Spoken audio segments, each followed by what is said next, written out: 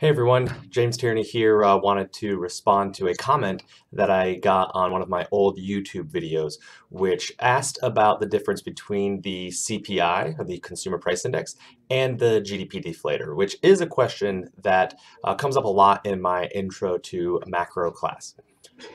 So both the CPI and the GDP deflator try and measure get an average of prices in an economy.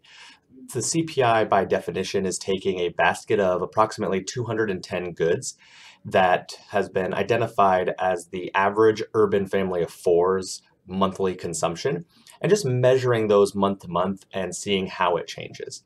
The GDP deflator, on the other hand, doesn't have a specific basket of goods that's specific to consumers. The GDP deflator is looking at all goods and services that are included in GDP. So, this would include a lot of things that the common household wouldn't consume, maybe expensive cars.